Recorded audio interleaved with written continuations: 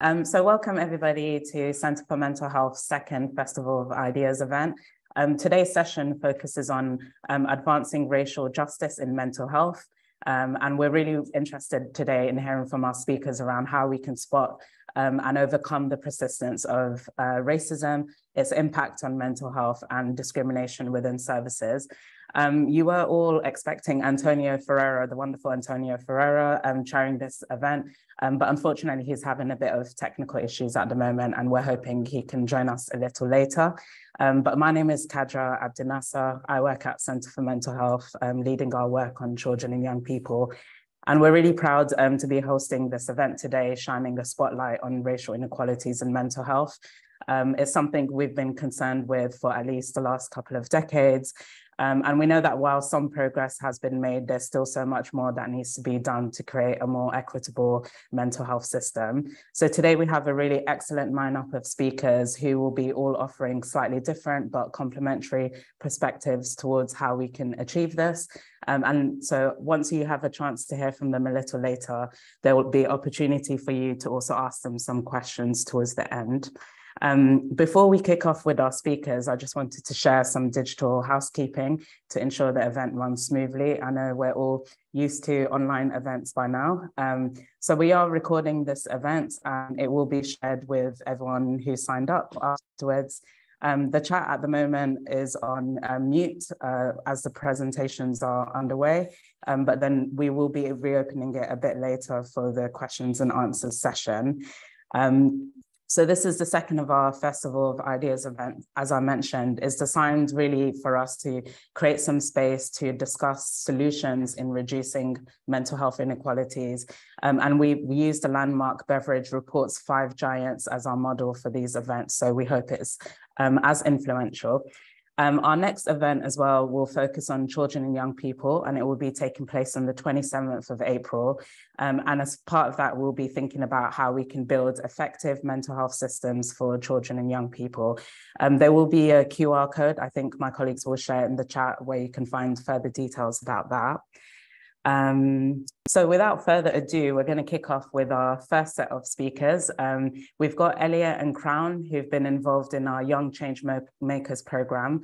This is a collaboration between UK Youth Centre for Mental Health and the Diana Award. And it's a program really designed to centre young people in reimagine the mental health system from their perspective. So I'm going to now hand over to Crown to make a start for us. Thank you. Hi, I'm Crown, and I was part of the Young Changemakers program with Elliot as well. And for the Young Changemakers program, it was a program meant to empower young people, to give young people the opportunity to be able to create their own campaign for mental health. And we're all put into different groups, and my group was called Team Change. And we ran a mental health campaign. And what we wanted to do, our main goal, was to influence the attitudes for young Black people's mental health. Influence attitudes towards young Black people's mental health, and also to improve the communication and mental health within the Black community whilst giving young people a voice. So why we decided to go for that was because growing up in a Black household where we weren't really free to speak about mental health because most of our parents weren't exactly educated on mental health. We thought it'd be best for us to give the voice to young people because you don't want to be in a situation where you're kind of caged in and are unable to speak up about mental health. Sorry, next slide, please. Yeah, I think that's kind of what I just said. The other slide, next, thanks. So why? So Black Caribbean adults are more likely to be hospitalized for psychosis than other groups. And there are many more statistics like that. However, it's not talked about in our community. So the reason why we wanted to raise mental health awareness is because all this are happening in our community. However, we don't talk about it. So to obviously get more people to talk about it, to create more safe space for young people to be able to access mental health, to speak freely about their mental health, and to be comfortable talking to other people their age about mental health, which is why we decided to campaign for this. So how we did it, the next slide, please. Yeah. So we created and ran a workshop for 16 to 25 years old and featuring different activities. So it was a creative workshop. So we had poems, we had photography, and we had art as well. So it was basically expressing your mental health using different mediums. And within all of those, we spoke about our mental health and then how it affected us. And I believe it was really effective because we got really good feedback at the end. We had people feeling that it was safe. It was great that we had that safe space that we've created where they can express themselves through different means and however they felt comfortable. And then what we learned, I'd say, sorry, next slide, please. Yeah, what we learned mostly was that we need to create more safe spaces like this for people of ethnic backgrounds, because when you grow up in a household where you're unable to speak about mental health, it affects you in the long run. So being told that, oh, there's this safe space where you can talk about your mental health, where you can interact with other people that understand you and understand where you're coming from, gives them more of a chance to be able to express themselves. And then apart from the Young Changemakers program, I was also part of the co-producer, which was basically co-producing the Young Changemakers.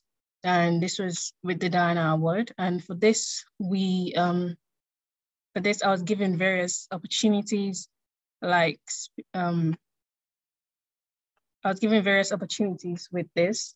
So mainly, it was mainly being able to have a different perspective, because now as co-producing the Young Changemakers, I was given a different opportunity and a different role entirely. It was like being at the, not at the back, sorry. So I was given an entirely different role as a co-producer. So I was co-producing what Young Changemakers were able to do. I was being able to communicate with other people. I was given opportunities to speak one-to-one and kind of produce the whole Changemakers program. So it was a different thing from being a changemaker in itself, because I was given that opportunity to be able to direct the Changemakers program, if that makes sense. And I think that's it from me. I think I'll hand over to Elliot. Yeah. Thank you. Thank you very much for that, Kran. Really great to hear about the initiative you worked on with other change makers. And yeah, I just hope this is something that could be replicated and scaled up across the country. It's a really great initiative. And please do follow Team Engage as well. They're on Twitter and Instagram if you want to find out more about that program that Kran just outlined. So I'll now hand over to Elliot, who's going to talk to us a little bit more about his work around activism within mental health and young people. Thanks, Kadra, and thanks, Crown, for that brilliant presentation about, like Kadra just said, a really, really great project. So I'm just following on from that. I just wanted to talk about being an activist. What does that mean? Because I guess one of the great things I feel that will advance, justice in mental health is encouraging young people to be activists and giving them the confidence to see that they can be. I guess sometimes I know for me personally, when I first heard the word activist, I'm thinking, Elliot, an activist, that's wow, that's a lot. It sounds like there's only a specific way you can be an activist, or there's only specific things you can do. But yeah, in this presentation, I'd just like to give a short introduction to my story and how, just doing the things that were available to me, I could make an impact and see the impact that others can make in so many different ways. So next slide, please. So activists, what is an activist? For me, one of the key things that stands out is that an activist encourages uncomfortable conversations. So activism is not just about, social media campaigns, which are incredible. It's not just about, books. It's just any way, any form of communication for a specific advancement of an idea or of a change that you want to see is a form of activism. So activism isn't just a verbal thing, it's communication anyway. Art is a form of communication, and therefore artists can be activists. One thing that I love to do is poetry. I'm a poet, and that's an integral part of my activism. You know, just sharing my experiences and using the arts to sort of express those views and also like encourage and fight for change. Protest is a form of communication. So like we say, you know, you might often see activism and protest as two things that always go together. And I guess one of the reasons that is for me is because protest is a form of communication. I think it was Martin Luther King who said, protest is the language of the unheard. So yeah, in paraphrase, but yeah, so that's one of the core themes of activism to me. Next slide, please. So I wanted to ask a question as I was reflecting on what activism means to me. One thing came to mind, and if you could have one irresistibly convincing conversation, who would it be with and why? And that's obviously because if activism, a key aspect of it is communication, it would be good to think about when you're thinking about, okay, how can I be an activist, or how can I encourage activism? One important thing to think about is what conversation do I want to start? What message do I want to bring? So would it be a politician and a policy? Would it be with a friend and a pet peeve? So I put an example here. I don't like in conversations with my sister, I've always told her about like using full stops when we text. So I feel like it's so formal. Like, let's just relax with the punctuation while we're texting, and then we can return to that in other times. Another one is, would it be a family member and a dream? So, for example, for me as a poet, conversations with my family always encouraging me to, you know, post some poetry stuff and you know, do stuff like that. That's a conversation that if they were to say to me, keep on going with the creative post or whatever, that's a form of activism. So yeah, this is just to highlight the fact that activism can be so simple, and therefore it's so easy. Well, not incredibly easy, but it's really less complicated than we think to encourage activism, especially in this area, as I hope to explain as we go on. Next slide, please. So activism and advocacy. So my experience of activism literally started with simply sharing my voice and having conversations with friends and family. Yeah, just sharing my experiences of mental health. I know Crown talked about, you know, the statistics around, you know, Black young people and Black people in general when it comes to mental health. And she also talked about the stigma that is there. So I guess my start in activism was just literally having conversations with people around me and just making sure that we are psychoeducated as much as possible. Through that, through mental health participation, so I joined a charity to, you know, participate in just influencing services and research and the way things are done to make sure that mental health services are best serving the Black community. Yeah, that allowed me to bring my new perspectives into a new room. And I guess, yeah, activism can just start with those smaller conversations and flood out into larger conversations, whether it's at the service level or it's at a national level, which I had the amazing opportunity to do with the Young Changemakers project. Next slide, please. So I just wanted to play a quick game based on what I've been talking about, and it's called Activist or Actor. So I'm gonna give two examples of some mystery people and describe what they do and see whether they are, whether you think in your own reflections, they are an activist or an actor.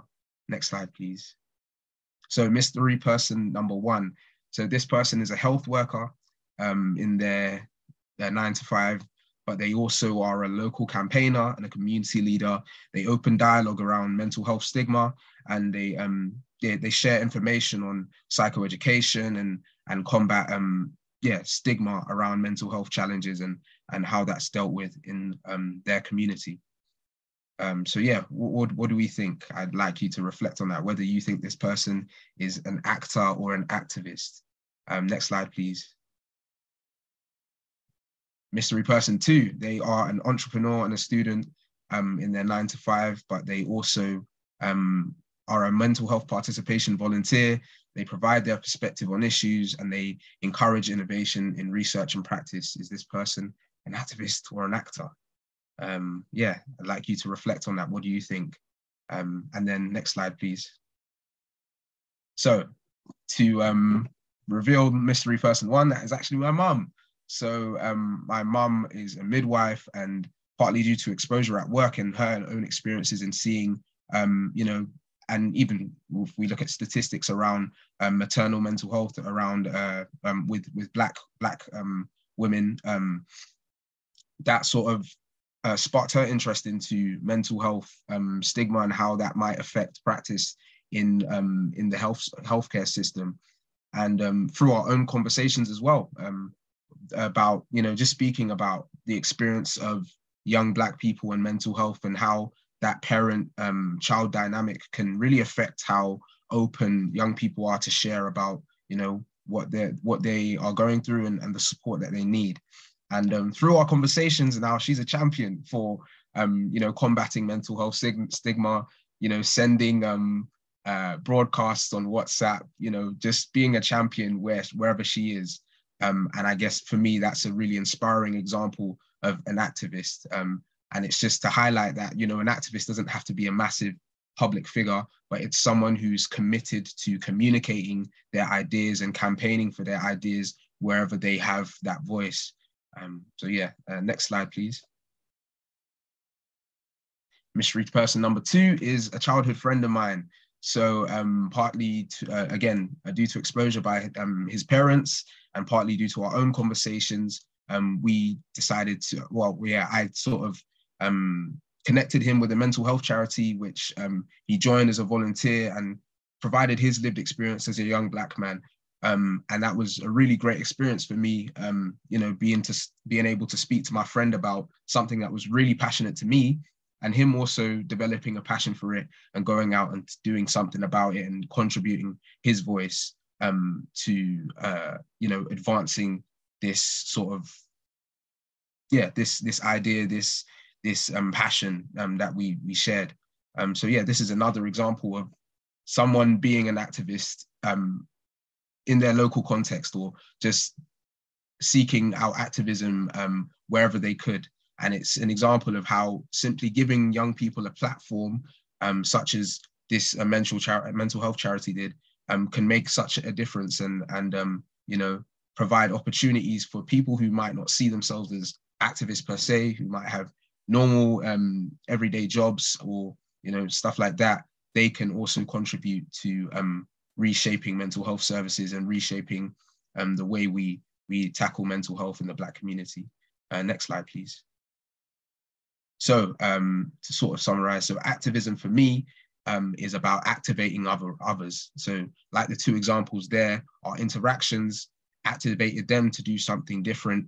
And I think it's that small effect of, well, also there is of course a large effect, like these sort of events where, you know, you get to speak to loads of different people, but also activism is about those individual conversations you have with the people around you and the people you have access to within your own network. And activists do many different activities, whether it's social media campaigns, whether it's simply joining your local participatory service, or yeah, whatever you can do, just having those conversations. And like I mentioned, even things like creative arts as well. Depending on your own skill set and what you aim to achieve, you can also be an activist and encourage activism within your context by platforming those people around you. Next slide, please. So summary, number 1, encouraging young activists means reminding them of the value of their voices. So like I've spoken here of, you know, 2 examples of, you know, normal everyday people who have been able to do amazing things and sort of go on to impact their area of activism. that was just through them seeing the value of their voices that they could actually make an impact. And one thing that has helped me in that is stuff like the Young Changemakers project, where, you know, you're given a voice, you're given the opportunity to shape things, so that your communication isn't just, you know, you're not just communicating that you need to see change, but you're given an opportunity to make change. That's what encourages young activists. And number two, encouraging activism means opening more spaces for uncomfortable conversations and sharing new ideas and new perspectives, such as this event today, the Festival of Ideas. And next slide, please. So my radical idea, based on sort of some of the things that I've experienced, is to bring forth lived experience mentors for service management and clinicians, giving them an opportunity to have non-therapeutic relationships with young people and from racialized backgrounds, so they can actually see the day-to-day and what sort of experiences are really valuable to young people and what they want to see changed. So it reinstates the value of voices, which again reinforces that idea that if we know our voices are valuable and that we can all be activists, we'll go in there and we'll participate and we'll help to reshape the services that are available to us and create new ones. And also it encourages more uncomfortable conversations where new ideas can be shared and we can challenge ourselves and ensure that we're best serving the communities we are looking to serve. Yeah, and that's it. Thank you so much. Wow, that was incredible, Elliot. Thank you so much. Yeah, just really challenging some of the misconceptions around activism and advocacy. And you really just outlined some clear steps that people can take every day to affect change within the mental health system and towards tackling racism as well. Your mum sounds amazing, by the way. So I see where you get it from, and noted your point about not using full stops on text messages, because I'm guilty of doing that. But thank you for that. And now we're going to move on to our next speaker. We're really excited to welcome Dr. Hannah Alghali from Partisan, which is a really groundbreaking charity that works with Black communities, to talk to us about the role and the impact of racism within mental health services. So over to you now, Hannah. Thanks, Kadra, and thank you, Elliot and Crown as well. It's great to hear about your work. Bear with me, just my notes. Hi, yeah, so hi everyone, I'm Hannah, and as Kadra said, today I'm going to be talking about how racism shows up in mental health services and the importance of services led by and for the people that they serve. And I work for Partisan, which is a really tiny community interest company, and we work with minoritized and racialized young people, and these young people are often at risk of exploitation, criminal exploitation, and are often at risk of serious youth violence. And at Partisan, we hope to be really innovative and creative and accessible and person-centered, but we are by no means a perfect solution, and I don't claim to be an expert in this area at all. And I guess what I'm sharing today is some ideas, and I'm really open to other ideas and critique. And I'm sure there's lots of kind of personal and professional backgrounds here today, and so I hope this presentation, yeah, is interesting and has some things that are helpful for everyone. Okay, next slide, please, Zach. Thank you. So I thought I'd start off by telling you a little bit about me and how I came into this work. So I grew up in Brixton when it was a very different place from the place it is today. And from a young age, it became clear to me that the people around me were treated very differently by services based on their characteristics, so race and gender and ethnicity being really clear ones. And that was really obvious in my teenage years, at school, and in interactions with the police. And although I didn't quite have the language for it then, I think I became interested in social justice from a young age. And so I got onto clinical psychology training, and I was really excited to be a clinical psychologist. But I got into some traditional therapy services, and I looked around and I realised that people who looked like me and who looked like the people I grew up with, I wasn't seeing them in the traditional therapy services. And so one example of this was when I was working in a therapy service in Camden. I was working with a young Black man who'd been stabbed, and he had symptoms of PTSD. And the service wasn't in a location that he felt safe, and he kept missing sessions. And there was so little flexibility about how I could work with him. Everyone was like, he's DNAing, he's missing sessions, close the case. And I didn't want to do that. So I took this dilemma to the kind of service team meeting, and I was asked in front of the whole team what gang this young man was in. And I was so shocked. He was the victim of violent crime, and yet he was being assumed to be a criminal. And so I channeled that anger into approaching the senior leadership team and asking them, or getting them, demanding that they made changes to the policy, which meant that I was able to see him outside of the clinic. And so I went with him to housing appointments. And suddenly, when we were outside the clinic in a place that he felt safe, he was able to engage both in kind of therapeutic conversations with me, but also in getting his needs met with housing, which is obviously such a priority for safety and for mental health. And yeah, so I began to understand and see the value of mental health care being outside of the clinic. And I guess I became very aware, even more aware than I was, of the need for services to work differently if we're going to support racialised communities. And so since then, I have worked in a range of settings, a range of services, where the priority is on psychologists doing things differently to support racialised young people, rather than expecting young people to do things differently. And so, yeah, I've worked at a variety of projects. The one in the middle, Project Future, is kind of like a psychologically informed youth centre in Tottenham, where I worked for a while. It's based on the paper on the right, and Meeting Us Where We're At, which is kind of, yeah, an evidence base about how to work with marginalised and excluded young people. And I wrote the article above about psychologists not having to have all the answers, and actually we need to not know if we're going to be working flexibly with our communities. Okay, next slide, please. So at Partisan, which is a Black-led organisation, we think a lot about racism. And to do that, we think a lot about whiteness. So whiteness is often invisible, and it's often the kind of taken for granted norm. And at Partisan, we try to make whiteness visible, and we believe this is the first step in anti-racist practice. And so this funnel diagram was developed by Nimisha Patel, and it explains the ways in which whiteness and racism are entrenched within psychology and mental health services. I'm going to try and summarise this diagram really briefly.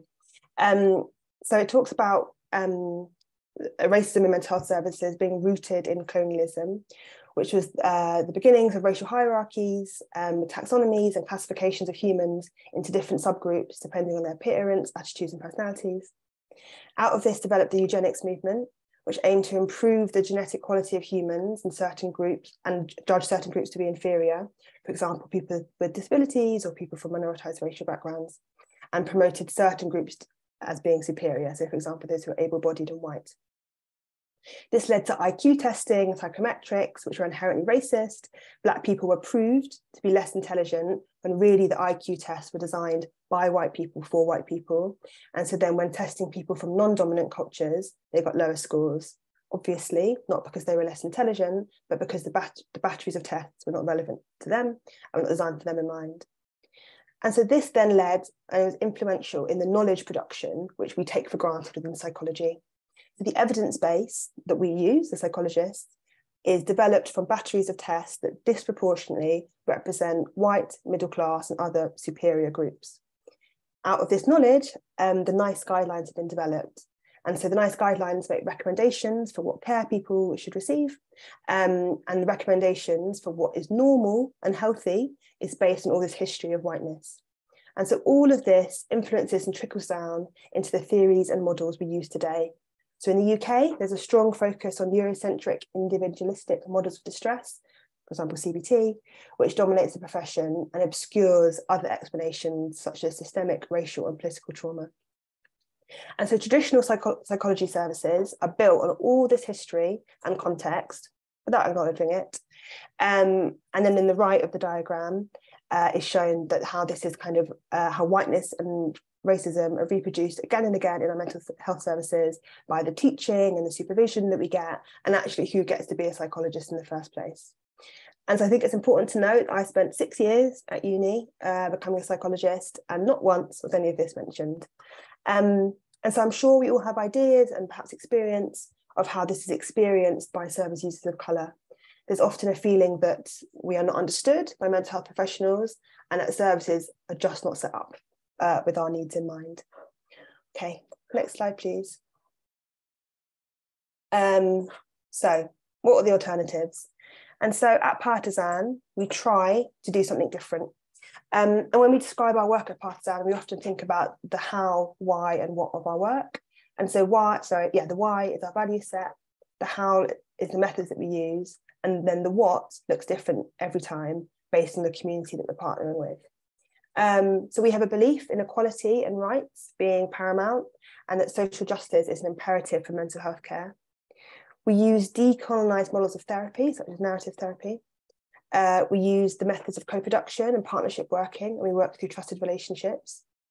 We give psychology away, so we're keen to, I guess, upskill or share ideas from psychology with community organisations if they're interested in it. We obviously don't want to force psychology on people. We use a test, learn and adapt approach. So we're always kind of trying to hold our work to account and make sure that we're, not kind of assuming that the work we're doing is good enough. I guess a little bit like Elliot was talking about, we try to be advocates, we try to campaign for policy change. Often that's about kind of changing the conversation. We don't write policy, we try to change the conversation with the people that we do. And we have a 4-day working week. The majority of our team are racialised, and we acknowledge the impact of the work on ourselves by having a day off, which is very nice. And so what do we actually do? We try to create alternative help systems, which if you go to the next slide, I'll talk about very briefly.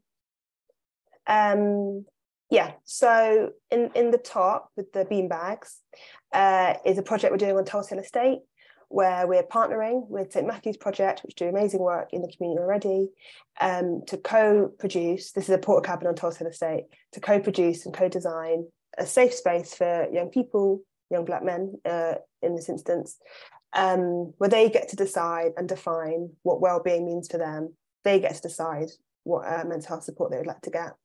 And they get to build trusting relationships with our team, get to know us, get to trust us. Why should they trust psychologists, given the history that we've just spoken about, before they access support for their mental health needs? On the right is a poster for a piece of work we're doing on Pepys Estate in Lewisham, where we offer kind of like well-being ad hoc check-in spaces, a similar approach. And in this project, we've also partnered with the NHS with IAPT, which is the kind of main therapy service down in Lewisham or across the country. And we've actually, we're doing some work getting an IAPT worker seconded into our project, and then we're feeding back to try and encourage that service to work differently. I did some training there about encouraging them to think more about the needs of racialised young people. And then at the bottom, this kind of like flow diagrammy thing is a piece of work we're doing with the mental health charity Mind. Mind realised that they weren't doing anything about racial trauma and supporting young people who are racialised. And so myself at Partisan, Mind, and 8 young people are co-researching, co-designing, co-producing something, an intervention for other young people who've experienced racial trauma. And we're hoping, obviously Mind are a massive charity, that this will become something that can be rolled out nationally, which is really great. Okay, so the final slide, please. So I was asked to think about a radical idea to improve mental health for young people who are racialised, for people who are racialised in general. And this is an idea that Partisan is moving towards as part of our strategy in the next few years. It's called participatory grant making, which is a mouthful. It just means giving the communities the cash. And so it's about local communities and local people being in charge of deciding who and what gets funded. And communities have so many ideas and strengths and resources for what they need, but the money, which I guess, money is so important in getting things off the ground, money is held behind a wall. And so participatory grant making is about communities being able to develop and implement their own agendas. This is empowering in itself. It gives the choice back to the community, but it also means that communities get support that is fit for practice. And so this is me in Morley's, in Elephant and Castle, starting to have some conversations about this idea. What would people do with £100 for their community? Cool. So that's everything from me. Thank you. Thank you, Hannah. That was really, really incredible. Have lots of questions of my own based on what you've said, but really helpful points there in terms of thinking about whiteness as a concept that underpins mental health and psychological theory and practice, and something we constantly need to challenge. And I just really loved hearing about the multi-pronged approach that Partisan take in terms of influencing systemic change. the work you do around advocacy, but also co-designing alternative models and research with young people is just really, really incredible. So thank you for sharing that with us. So our last but not least speaker is Shuranjeet Singh, who's founder of Taraki, long-term friend of Centre for Mental Health. He's going to also be talking to us about racism in research and also a little bit more about the role of lived experience in mental health research when it comes to this issue. So without further ado, over to you, Shuranjeet. Awesome. Thank you so much, Kadra. Thank you to the Centre for Mental Health for the invitation, and also to all the other speakers for really instilling a sense of forward thinking and also a sense of hope and optimism, which I think is really, really hard to hold on to often in the world that we live in. So I appreciate that, and thank you all. So my name is Shuranjeet Singh. I'm the founder and director of an organization called Taraki that works with Punjabi communities to reshape approaches to mental health. As well as Taraki, I am a PhD student at Oxford University and exploring how to develop anti-racist approaches to PPI, lived experience involvement, in young people's mental health research. So thinking about racism and research, I was going to use today as a chance to kind of talk about some of the parts of my lived experiences within Taraki and also within my academic journey to think about how racism has actually shown its head in the research space. And I was doing a bit of digging into this, kind of just sitting down, kind of trying to reflect and think back to what really stood out to me in my experiences in this area. And, the first thing that stuck out to me was something that I had, a conversation that I had with my parents a while back. And I was born and raised in a kind of baptized Sikh household, Amritdhari Sikh household. And I remember when I was away for uni, experiencing my own mental health challenges and kind of trying to find support for that. I remember coming back to my mum and dad at home, and I said to them, have you guys heard of mindfulness? And they looked at me and laughed, and they said, we have, but we've been doing that with you since you were born. And that kind of planted a bit of a seed in my head, because I started thinking about, why is it that I now saw this as something that was kind of quote unquote legitimate? Why did I see this as something that was apparently new, when actually, this is knowledge that's existed within so many communities for centuries, for millennia. And that really just kind of started my train of thought about like knowledge and how we position knowledge, and whose knowledge is seen as more important at different times, whose knowledge is seen as less important. And a couple months later, I saw that in a popular international coffee shop, you could buy a turmeric latte. And I'm not going to lie, when I was younger, my grandma used to give me turmeric and milk when I had a cold. I was like, what even is this? And when I talked to people about it, they were like, what is that? I had no idea. But now you can have it as a thing at a coffee shop. And so something changes. These things change over time. And so these types of knowledge, things that are acceptable, unacceptable, things that are, worthwhile, things that shouldn't be listened to, these things change over time. And this got me really interested in, okay, how do we create this knowledge? How does this knowledge actually make it into our society, make it into our consciousness? And for me, research is the activity of the creation of knowledge, whether that is, knowledge on a particular subject, knowledge on a number of subjects, just knowledge in general. Research is one of the activities that is kind of knowledge creating.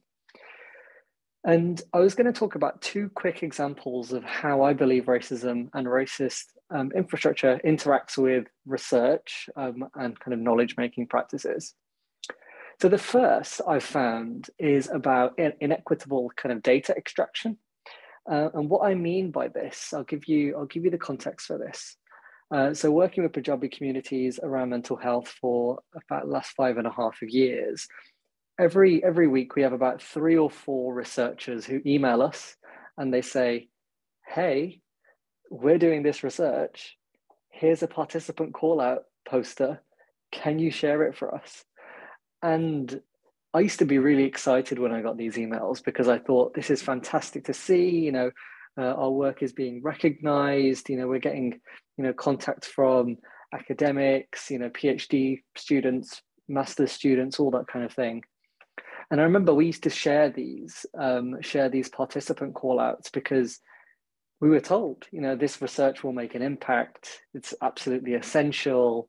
These challenges must be resolved right now. And actually, I would say maybe less than 5% of those researchers ever actually got back to us about how that research developed, what actually happened, whether this research has been used, whether this has led to any change or any kind of implementation. And over time, I just got a bit frustrated. And I remember just being like, gosh, this is really, really annoying.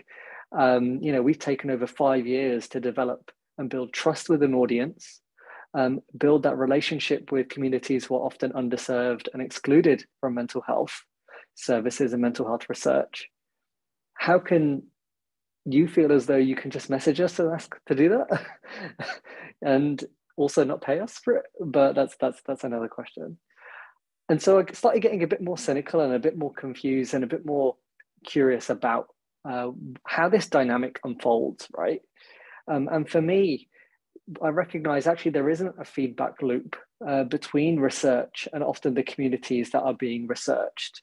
There's no opportunities for co-learning, and there isn't really a way for communities who share their data, share their knowledge, and share their expertise to actually access that again and maybe do their own analysis, reflect on what is being shared.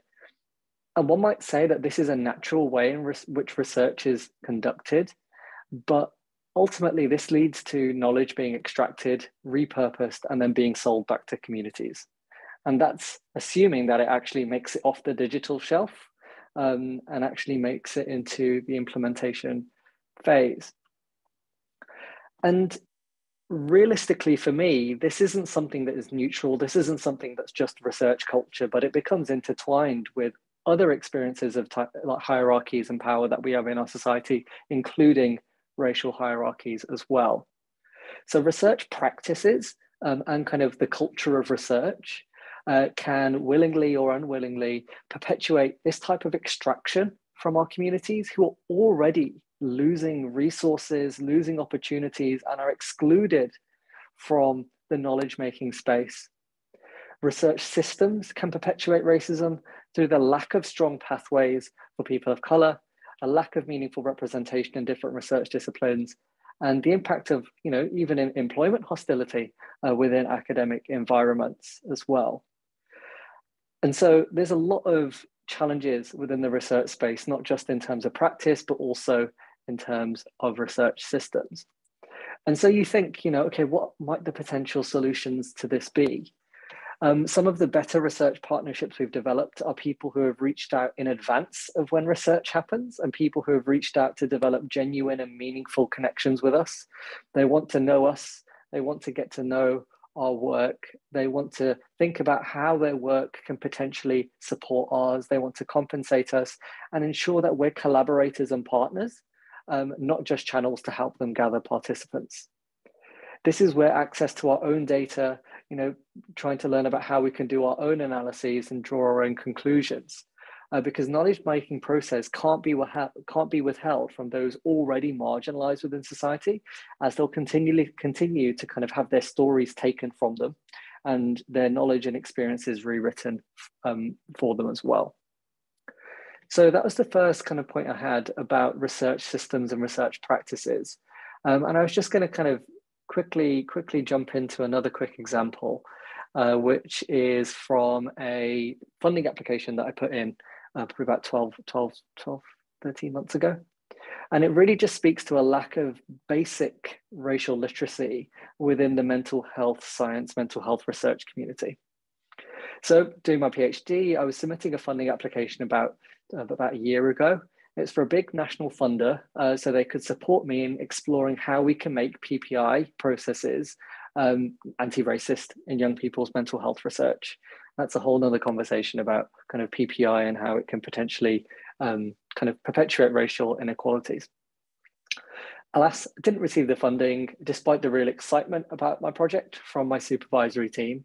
And this happens all the time. There are different challenges, different structural issues, but there was one comment from one reviewer that really sticks with me. And they just really didn't understand the purpose of the research. They didn't understand the need for the research, and they didn't understand why this research was something that needed to happen. And I remember reading it and thinking, this person genuinely does not understand the need for anti-racist approaches to PPI. And thinking about patient public involvement, lived experience involvement, it's already a topic that within some spaces is seen with some suspicion. And so when you then bring the angle around anti-racism into that, you kind of get a doubling of misunderstandings. So I remember kind of looking at that comment and looking at the other comments which understood the research and provided constructive feedback on other aspects of the application. It was just that this one reviewer seemed completely willing to ignore what I was trying to explain, when there were actually other commenters and other reviewers who completely understood it. And so I was reflecting on that, and I remember I did a practice interview where I was quizzed by a team of white academics about why this research was important and why this research was needed.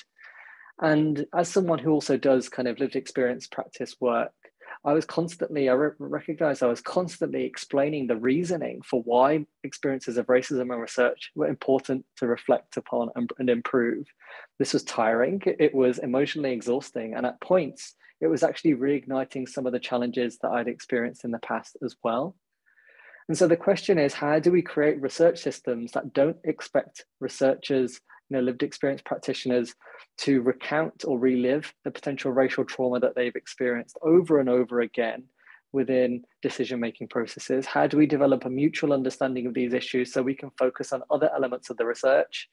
And ultimately, it's not my job to explain racial injustice to potential reviewers. This is something that they should have at least a basic understanding around, so that their focus on my and other people's applications can be around the contents of the research rather than why this problem should be researched in the first place. And so for me, that experience lives with me to this day, and it's about the importance of how kind of racist behaviors and just general lack of social engagement seeps into research and academic culture at different levels. And just very quickly, on the meaningful involvement of those with lived experiences and mental health challenges in research, for me, it's a big question about moving from exclusion to meaningful participation. Often we know those communities being researched are excluded from decision-making in research spaces. They have no say over how they're being researched, what happens to the data, and how it can be used. So communities who are already underserved can become further disempowered, excluding them from knowledge making, decreasing autonomy, and actually increasing dependency on those who are doing the research. So lived experience involvement, service user involvement, PPI, loads of different words for different things. It all stems from the changes that have been enabled through the disability rights movements and survivor user movements from the 1960s onwards. And it's a way of enshrining the idea of nothing about us without us, to improve participatory approaches rather than fostering paternalism about who can and cannot do research. Again, lived experience space is not neutral. Their lived experience space, just because it's participatory, doesn't mean it's going to completely overcome all of the racial and other forms of hierarchies we see in our society. So that's something we always need to be mindful of and be reflectful of as well. And we can't do the kind of discussion today without quickly mentioning the new and seemingly endless report into the Met Police's institutional racism, institutional misogyny, and institutional homophobia, report after report, which verges on kicking communities whilst they're down, no action. And this type of research is actually, in my opinion, research that is weaponized to actually stop action from happening. For me, it reflects deep-seated institutional racism, institutional misogyny, institutional homophobia, and actually protects those who perpetuate this.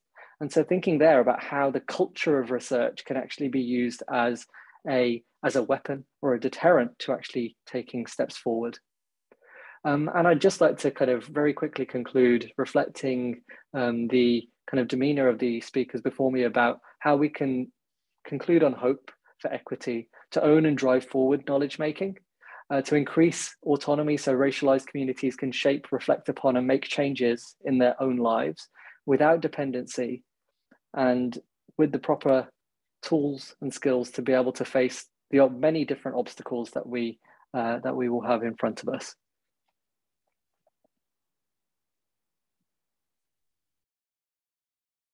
All done? Yeah.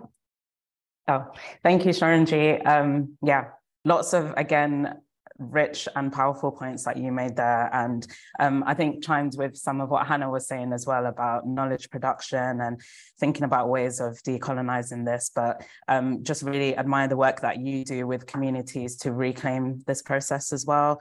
I do think, you know, there's been like a increased focus on this issue in recent years, but there's still a long way to go towards disrupting the sort of extractive and exploitative nature that we sometimes continue to see in mental health research.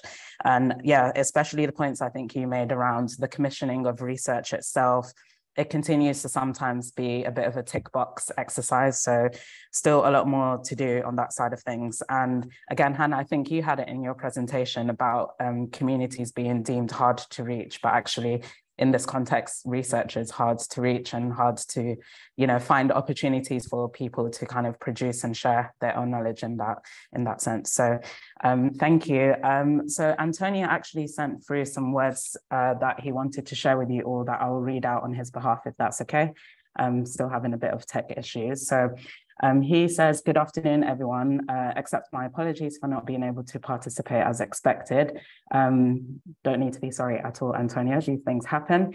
But then he says, nonetheless, I'm sure you all agree that no one likes a quitter, and where there's a will, there's a way. So I wanted to share a few words with you. A short introduction to myself. I'm a mental health activist, anti-racism campaigner, and a student. Today's event is very close to me as I am beyond passionate about advancing racial justice in mental health. In a world where young Black people with mental health struggles are treated unfairly and not equally, and are no longer discriminated against, that's what he would like to see.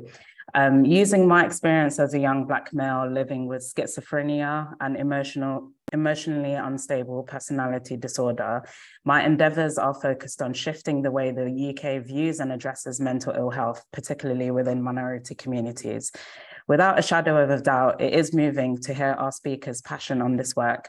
Together, we can change the world. This year, I am keen on advancing racial justice in mental health within the police practice. I'll be launching a campaign soon on this issue, so please do keep a lookout. Again, I'm sorry I can't join you today, but we will share further information about Antonio's campaign when it's available. And I'm sure, Shuranjeet, you touched on this already, but it happened to be a bit of a coincidence that our event launched on the same day as the Casey review, as you mentioned. So before we kick off with questions, I thought I'll take the chair's liberty to get all your thoughts on what you guys would see as like an alternative model or approach to policing, given the findings of today's report. And as you say, it's been, you know, multiple reports concluding the same thing about policing in this sense. So yeah, Hannah, would you like to share some thoughts? I know you touched a little bit on, yeah, police and their sort of contact and experience with communities. Any thoughts on like what an alternative approach might look like from your perspective? Thank you. Put me on the spot there, Kadra, but I'll go first, I guess. It's a tricky one, isn't it? I think yes, do we want to talk about reform or, you know, burning the whole thing down?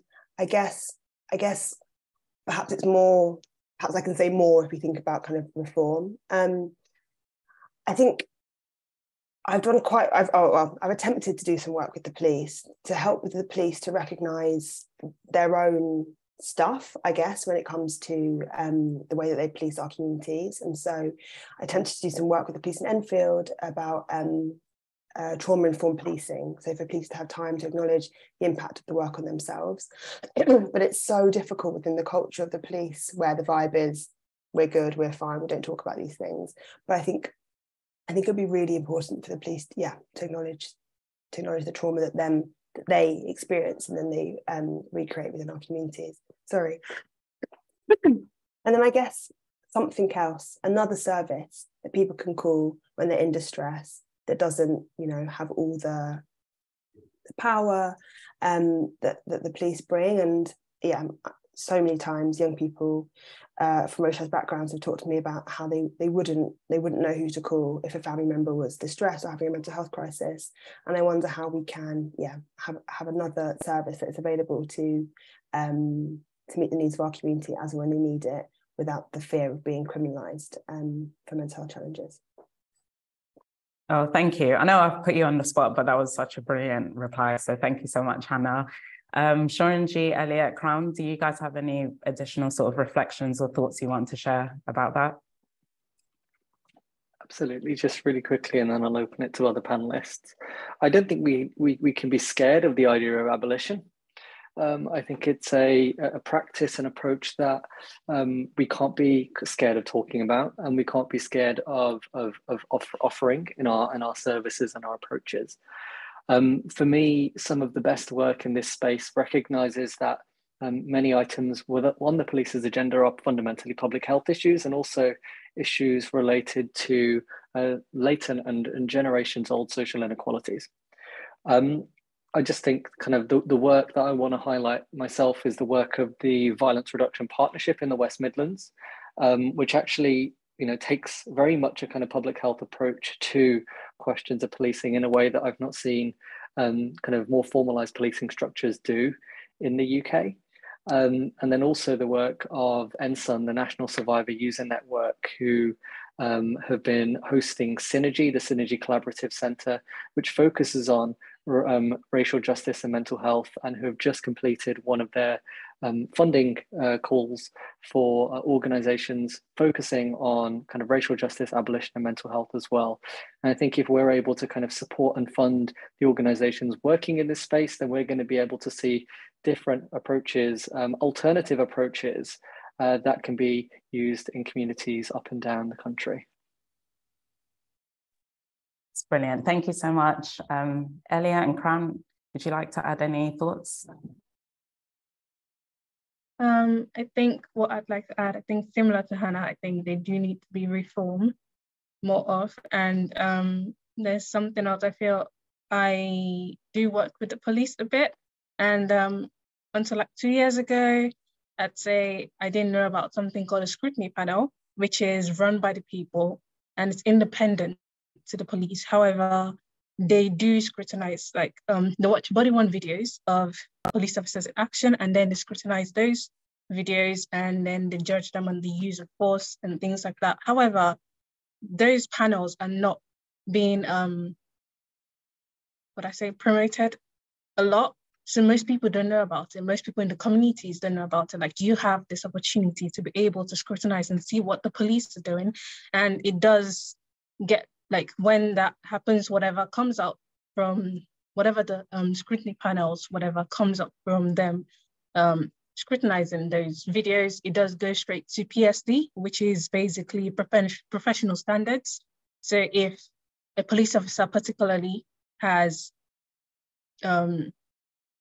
gone out of his way and used too much force on a particular person, it goes straight to professional standards, and then professional standards deals with that. But the thing is, that system isn't promoted to the people. And I feel because of that, it's like most people feel I can't have a say in what police do, but you can, but the police don't promote it as much. So I feel like, one, the system needs to change, and the scrutiny panels that in every single police force area has a scrutiny panel, just people don't know about it. So I think panels like that needs to be promoted for people to know I have a voice, basically. No, that's really helpful. Thank you for setting that out for us. We received some pre-submitted questions from people who signed up. So Elliot, I might come to you for the first question, just a heads up. So we have a question here from Natalie, who I think I saw in the audience somewhere, on how can we create tangible change for those who are from the global majority. How can we make sure we are heard within systems and structures in place within our society? So that's the first part of her question. Elliot, can I put that to you? Yeah, sure. I guess kind of goes back to some of the things we've been talking about, even just linking back onto the last question, I guess, coming to the place of admitting that the systems that we are currently using aren't working for marginalized communities. And from there, being able to say, okay, we can change things, we can do things that we haven't done before. And I guess it's all centered around making sure that marginalized voices are platformed and valued and given the opportunity to create their own solutions. So I guess that's a really important thing, that we're not just we're not just leaving it to be something that is more of the same. So I guess there have been initiatives, there have been things that have been done, it's just allowing marginalized communities and individuals from the global majority to make the decisions rather than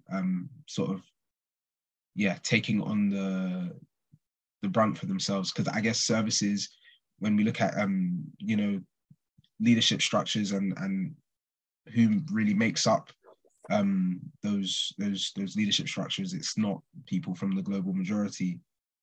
So I guess it's literally just about making sure those voices are there, and those voices are not just there and isolated, but there and given the power to make change. So whether that's resources, whether that's decision-making power, but yeah, that's what I would say. Thank you, that's brilliant. Hannah, I'm going to come to you for the next question, if that's okay. We have a question here about how do you think the role of adultification, particularly seen in racialized groups, affects the prevalence and the support for young people's mental health? Yeah, I think it's a massive problem. And so particularly the group of young people that I work with who are at risk of or have previous involvement with the criminal justice system, there's so much adultification, and I guess an assumption of being bad and being young people being problems rather than being in need of support. And yeah, I think it plays a massive role, and I think language is so important. I attend meetings, and the language that's used to talk about a 13-year-old child as being manipulative or they're described as an adult, I think it's massively problematic. And then the question is about how it affects support for young people's mental health. I guess, if young people have experienced other services as not being helpful, as placing the blame or the problem within them, then when they come to access mental health services, they also assume, quite rightly, that those services are going to view them as the problem rather than the opportunity for support. And so many of the young people that I work with talk about, yeah, of course I wouldn't go to a service. It's going to be just like school. It's going to be just like the police. It's going to be just like social care. And so I think we need to prioritise building trusted relationships with young people and with all people whose trust has been eroded by the very organisations that are meant to be supporting them.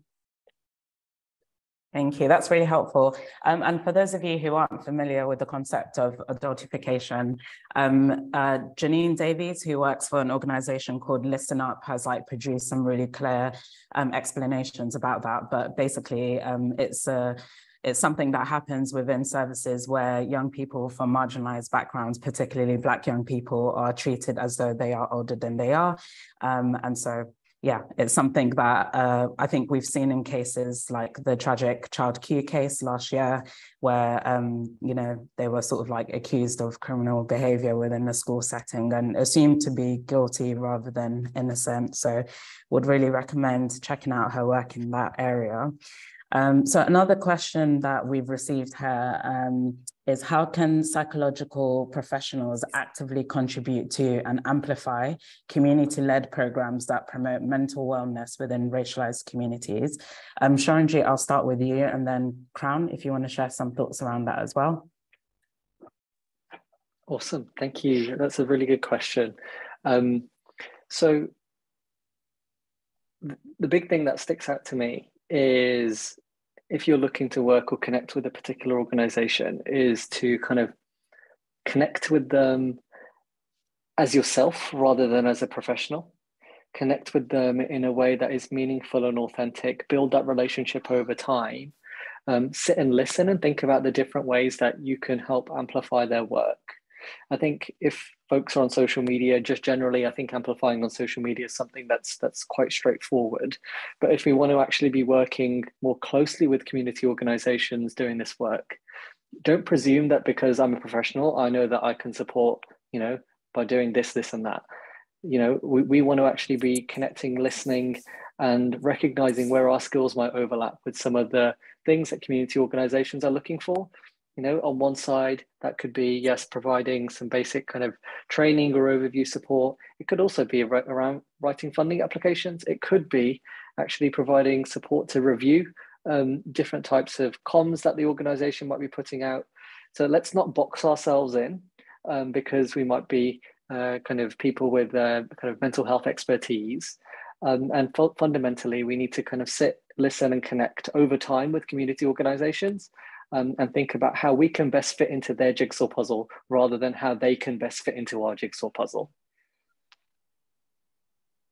That's brilliant. Thank you. Crown, any thoughts on that as well? I can repeat the question as well if it's useful. So how can psychological professionals actively contribute to and amplify community-led programs that promote mental wellness within racialized communities?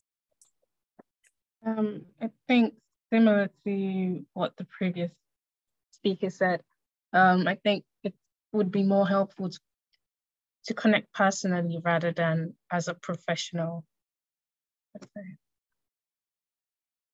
Brilliant, thank you. And then one last question, and Elliot, I might get your thoughts on this if that's okay.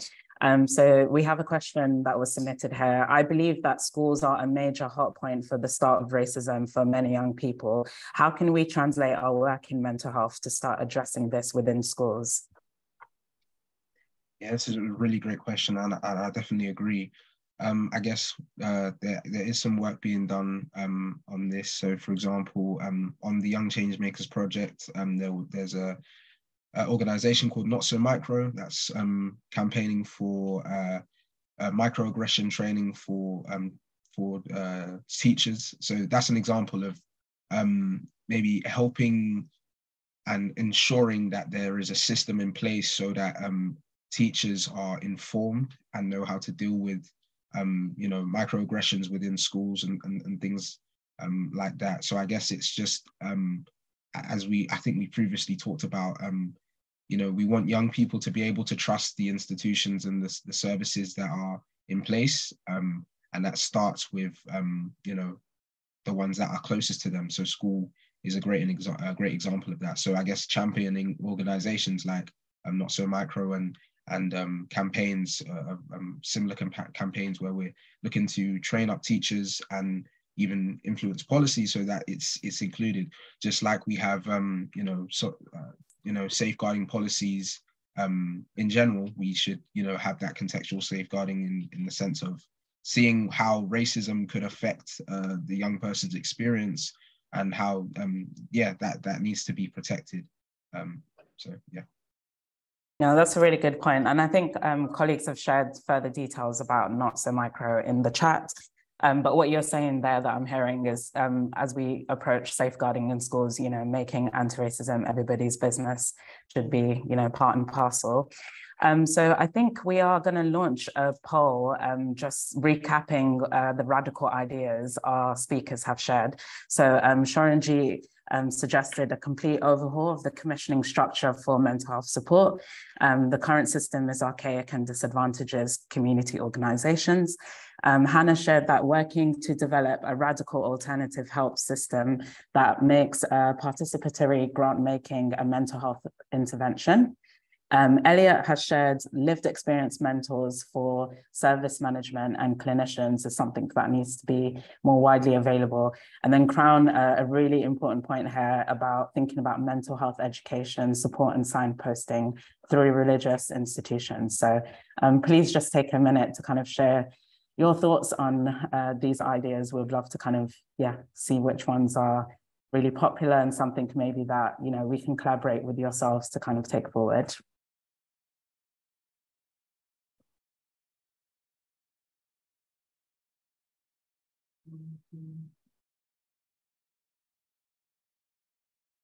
It was a bit of a mixed bag, it's looking like on my end so far. All really fabulous ideas, of course.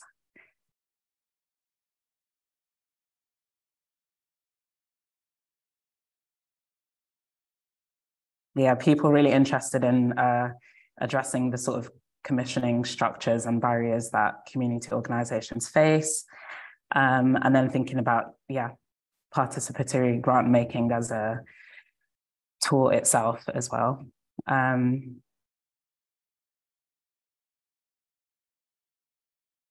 Yep, do we want to pause the poll here?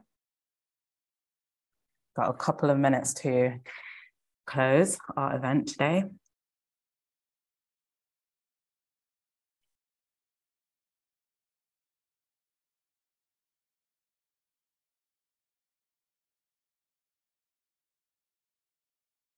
Okay, I just wanted to thank all of our speakers for their brilliant presentations today.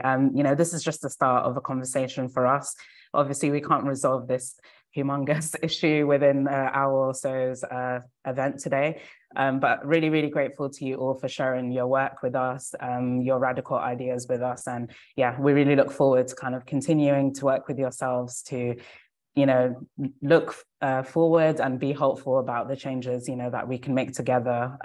From my personal perspective, I really think, you know, it's the ground up approach that's really critical in this area. For too long, a lot of these groups and ideas have been overlooked and silenced. So yeah, just really massive thank you to you all. Massive thank you also, Antonia, and really sorry about the issues that you had with technology. But Antonia is going to be speaking in Parliament tomorrow with the All-Party Parliamentary Group on Mental Health. So hopefully he can, you know, get his ideas across there tomorrow with us.